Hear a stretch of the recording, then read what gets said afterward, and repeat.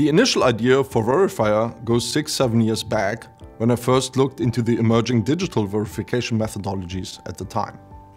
The high-level concepts and problems are very similar in analog and digital, even though the working style and the detailed problems are fundamentally different. Today, analog verification complexity, quality goals, safety requirements, and so on clearly require a productivity shift. The ability to verify all the moving pieces of the analog design and to keep track of all the different verification tasks is a growing challenge. Manual attempts to do this often lead to mistakes since they rely on constantly updated documents. Not anymore.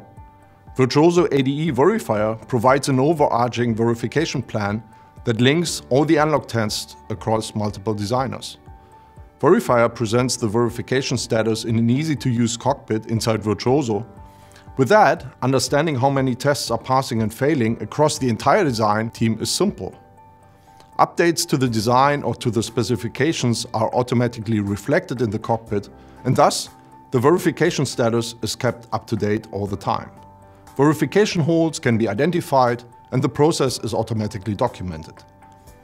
Regression testing has often been a source of frustration for analog designers. Not anymore. Once Verifier has been set up with all the appropriate tests, it is simple to create and run a command line regression. You can run it nightly to ensure that the verification status is always the latest. If specification failures are found, it is simple to trace the exact test and the owner to ensure that changes will be made. Did I envision us coming out with a whole new family of ADE products 6 years back? Absolutely not.